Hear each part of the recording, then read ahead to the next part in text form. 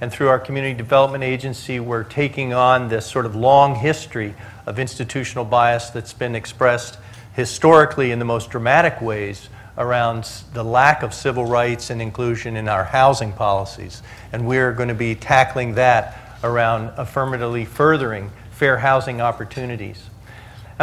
So often we hear the word, we want safe communities, or we want to protect our community character.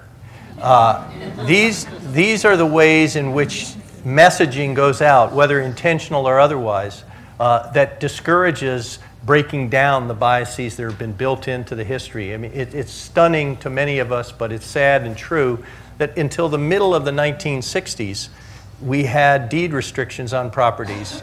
We have redlining under financing through credit unions and banks that prevented people of color from living in many of the neighborhoods in Marin County. And I personally would just suggest to all of us here, and especially those of us who are white, and even more so those of us who are male, that we should stop for a moment and think about all the ways, and if you stop for just a little bit of time and think about all the ways that we have had advantages that haven't been available to people of color, that's the first step on the road to the goal that we have.